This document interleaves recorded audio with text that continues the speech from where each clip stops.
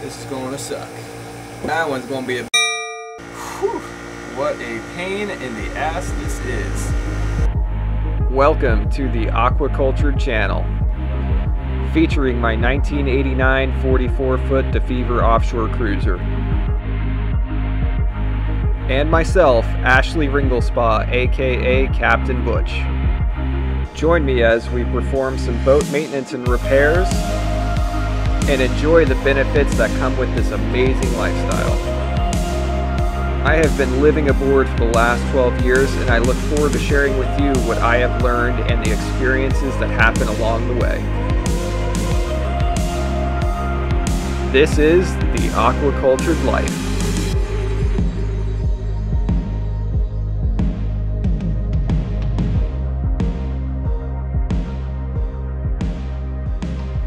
In the last video, I showed you all of the issues I've had with my old Westerbeke generator, from the front end to the back end failures. So this video, I'm going to show you how I removed the back end so that it could be rebuilt and then reinstalled so that we could be generating electricity again. I hope this video will be helpful in the case that you run into a similar issue, so that you know what to expect when removing the back end, and the process may go a little bit easier for you. Alright, so here's our trusty 12.5 BTD Westerbeke generator. And so, as I mentioned, the last time I worked on this, we put a new exhaust manifold on there, new freshwater circulation pump. I replaced the raw water pump impeller. We replaced the pencil zinc on the heat exchanger, which that's due already. The one thing we did not do is replace the housing for the thermostat and replace the thermostat, because these bolts here are essentially fused to the engine here, so we've got to cut those off, but it's still in decent enough condition. We're going to let that run for a little bit longer and then we'll address that. And then of course also we put a new mixing elbow on the exhaust manifold. So the front end of the engine is in good condition, runs great, starts right up, doesn't smoke, and stays at the proper operating temperature. But now the back end of the unit, where it produces the electricity, needs to be addressed. So we need to pull this housing off of the back of the generator, essentially remove it from the engine block. We need to support it back here so that when we unbolt it, it doesn't come down onto the armature. So we've got to remove the starter here. There's some wires that we need to disconnect, this guy here, and then go around and unbolt the housing from the engine, and then we're going to back that thing off, and then we'll have a good look at the armature in there. And so it looks like we've got just enough clearance to get the back end off, so hopefully that goes all right. And then we'll be able to get to the armature, take that to Tampa Armature, and then have them rewind it, and we'll put it back on, and hopefully everything works great. Alright, so we're making some pretty good progress tearing this puppy apart.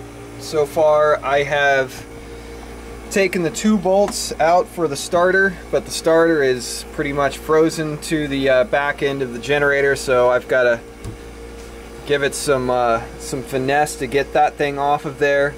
I have disconnected the control box from the top of the back end housing, so it's just 4 bolts there.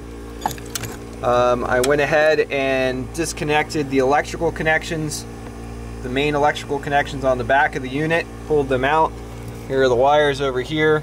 Make sure you definitely take photos as you go along, so you know when you're going to put it back together where everything goes. And there's a good chance that you're not going to put it back together for a little while, so you're definitely going to forget where everything goes when the time comes.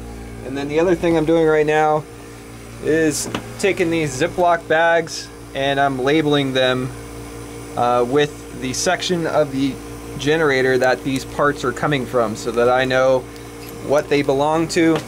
So then when we get to putting the armature back on and putting everything back together, I know where the hell everything goes. Because I've had it too many times where I don't realize what bolt goes to where, and then I end up with extra pieces or not enough or whatever. So gonna avoid that as much as possible. So next I am disconnecting the main bolts all the way around so that it will release this back end. I'm sure I'll have to pry it to break it free. I have a piece of wood here supporting the back end so that when I do free up the back end, it's supported and it's not going to weigh down on the armature or any of the other sensitive parts. I do need to unbolt the feet here, the isolators, so that we'll free that up. So things are going all right so far. The bolts are loosening up nicely, but I know that I'm going to have to pry the sucker off, so that's going to be the fun part. So we'll see how that goes. Once you crack these suckers free, they spin out pretty easily. But I've heard some stories where bolts they can be really corroded, and I've heard others had to cut these suckers off. So I'm very happy that they're in good shape.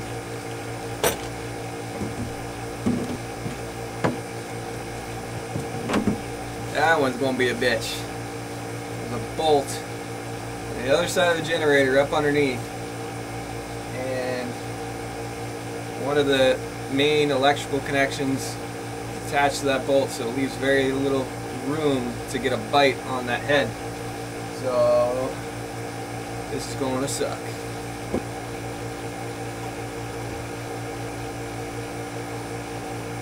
Yeah.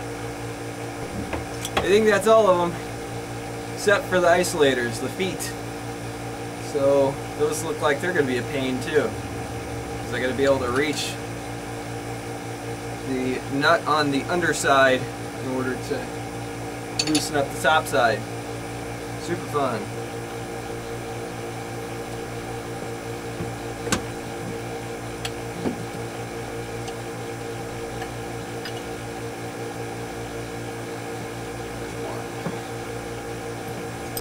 So now with the bolts removed, I'm using a screwdriver and a hammer to free up the back end from the main block.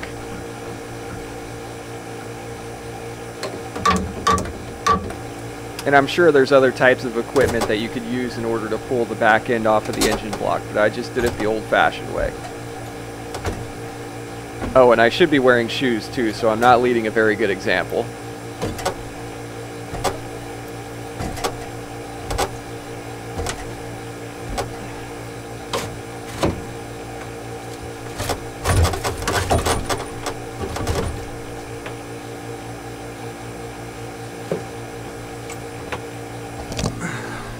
Alright, so we got the back end off. Took some finesse. Essentially had to just pry that thing back, keep wedging screwdrivers in there to keep it going, keep the wood underneath this back end because it's quite heavy. And here's the armature. So now we need to get that thing off of there. Yeah, I would say the bearing went bad. There she is, what's left of her. Shredded up. There's the balls that go in there, and that goes on the end there, goes back into that bell housing all the way back there, and sure enough, that's what happened. So bearing failed, dropped down, and tore some stuff up.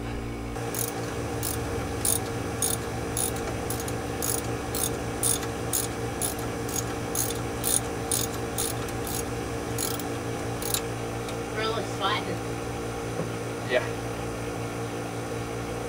Yeah, I don't think I need to go to the gym today. Probably not. The back end of this thing weighs like 150 pounds. Be careful. Woo!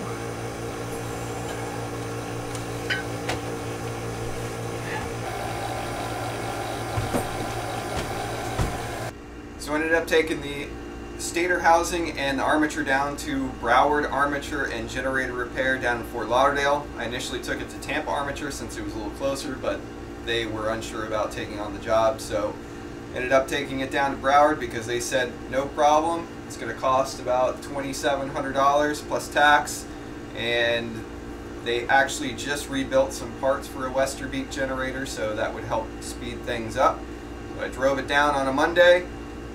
They took it apart, stripped everything down, they even sandblasted the stator housing, they rebuilt the armature, rebuilt the stator, and even repainted the stator housing. Plus they replaced all of the electrical connections on the back of the stator housing, which is amazing. And then they actually hooked it up to a machine, put a load on it, tested it, and gave me a written report. So it was amazing service. And they actually had it ready for me on Thursday. So it took them 3 days to do that. Extremely quick. They did a hell of a job. Definitely recommend them. If you need a generator to be worked on, check them out. They'll do very good work for you and are very helpful and friendly. I will put a link to their contact info below. So give Dan a call down there at Broward Armature. Okay, so here's the generator. I'll take it apart. So you can see where the stator housing connects up to the engine block there. This is what spins the armature. Here's the starter, which I ended up not having to take off, which is a good thing because it's pretty much frozen into place. It still looks like it's in good shape, so I just left it there. So there's the control box over there. And now we have the rebuilt armature here. You can see the new bearing. This is what failed on the armature, which allowed the armature to go off axis and chew things up inside the stator housing. So here's the refurbished stator housing. You can see it's nice and pretty and red. So they sandblasted it and repainted it. Here's all the nice, pretty new wire connections they supplied. So you can see the inside of the stator housing all nice and shiny and new looking.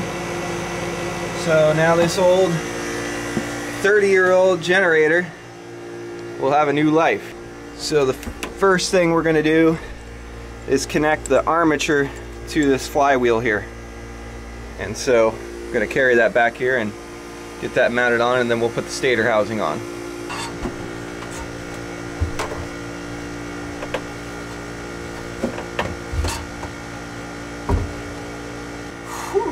What a pain in the ass this is. So it's very difficult to get the armature lined up with the holes so you can mount it to the flywheel. So see, I've got it shimmed up here. Got a little piece there to just get it up just right. So getting those first bolts is not an easy task. And you've got these wires and crap in the way. So definitely is not easy. And then I got to get these shims out of there so that I can get this to really meet up well. So the reason it's so difficult to get the armature back onto the engine is because the fan is separate from the mounting plate. So you have to line up the holes from the fan to the mounting plate to the flywheel. So that is very difficult by yourself. If you had the space to have an extra set of hands there, it definitely would go easier. Okay, the armature is in place. Got all the bolts in. That was a task. And of course the last bolt was a pain in the ass to get on there. There's a new bearing. Beautiful. So now the next part is getting the heavy piece up here and getting it in place. So that's going to be fun as well. And as you can see, I'm sweating up a storm because it's a little warm in here.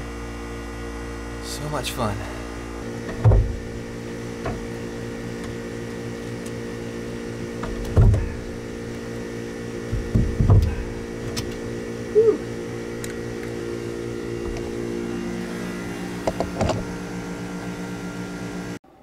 So this time I had an extra set of hands, so what we did was use a piece of wood to use as a lever to lift the engine block high enough that I could slide the stator housing over the armature and clear where the feet will attach to the isolator bolts. And of course you could use more sophisticated equipment to do this, but you don't always have that wherever you go, so we just did it the basic way. Alright. We got that thing just about all the way in, so we're going to tap it with a mallet on the back to get it the rest of the way so we can line up the mounts there, and we put those in and then start bolting this sucker to the engine. Lots of fun, isn't it? That's teamwork. So use this for leverage to lift up the engine so that we can get the stator housing over it. And then you can see we've got it shimmed, we had it shimmed up with this dunnage just to get it started. Making progress. Just get my quad workout. Got the bolts in for the mounting legs. That was a pain. We about have this thing lined up and set in place. Now it's just a matter of bolting it together and connecting the wires. And hopefully that's it. Holy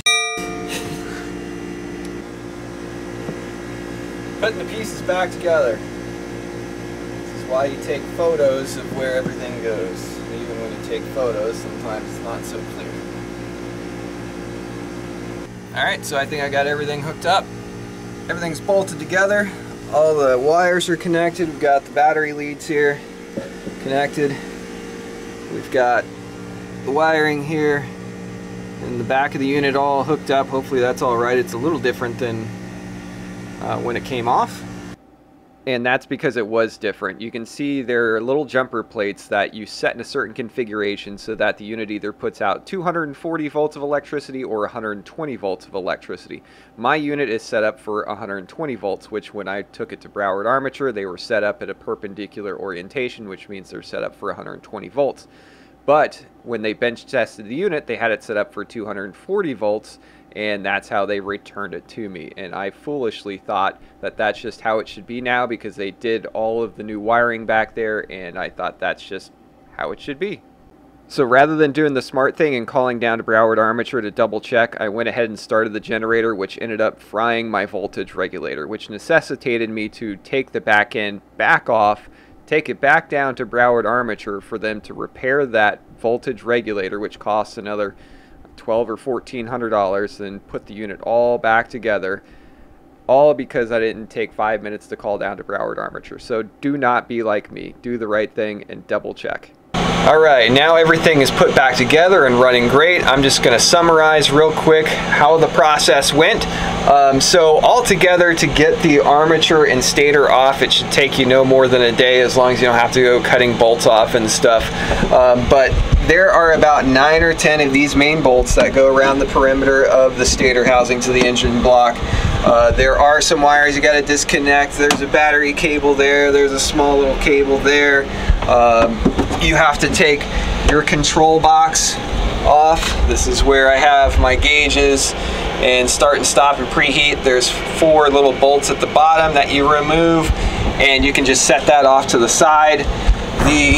This plate here comes off. That's how you access the main wiring back there. For my unit, I have the wires going in through the side. There's only a handful of wires that you have to disconnect there. It's pretty straightforward, so remove those and hang those off to the side. And of course, as you're doing all this, make sure you take photos so you know exactly where everything goes, because it's going to be a little while before you put everything back together. I used screwdrivers to remove the back end and pry it off and then pull it off the rest of the way. And as you saw, as I went to put it back on, and let me back up a little bit, as I'm removing it, I've got this thing shimmed up with dunnage so that it doesn't screw up the armature as you're pulling it off. So when you're putting it back on, you saw I had an extra set of hands to shim up the engine so that the stator could go on smoothly and mate up to the engine block. That last little gap there, I ended up not tapping it on. I just pushed it on as far as I could get it, and then I put the main bolts through and wrenched those down to get it the rest of the way. Now you got to be careful not to, you got to make sure you go flush and it's not off kilt or anything like that, because what happened to me was I binded up the fan when I was putting those bolts back together, and I broke the fan. So not only did I have to have the voltage regulator fixed, I also had to have that fan replaced. So just make sure as you are tightening those bolts, it's going on evenly so that you don't have any issues like that. So once you get all that put back together, put your wires back on, and you should be good to go. And of course, you've got these, I failed to mention the isolators. These engine mounts have a bolt each, so you got to make sure you get those removed in order to get the back end off and then put those back on. They're a little bit of a pain because of the access underneath to get to the nut under there, but it's doable. So I hope that's all helpful for you, and you can do it yourself. It costs, you know, if you did it right the first time, it should cost you no more than $3,000 to $3,500, and it's about 2 days of work getting this thing off and then back together again. So now I can just start it down here.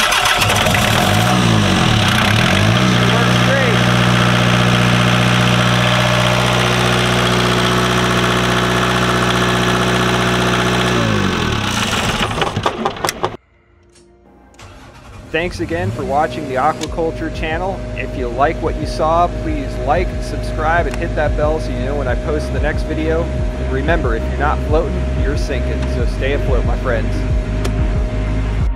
Up next, we're going to replace a 30-year-old split air conditioning system and put in a brand new self-contained unit. So stay tuned.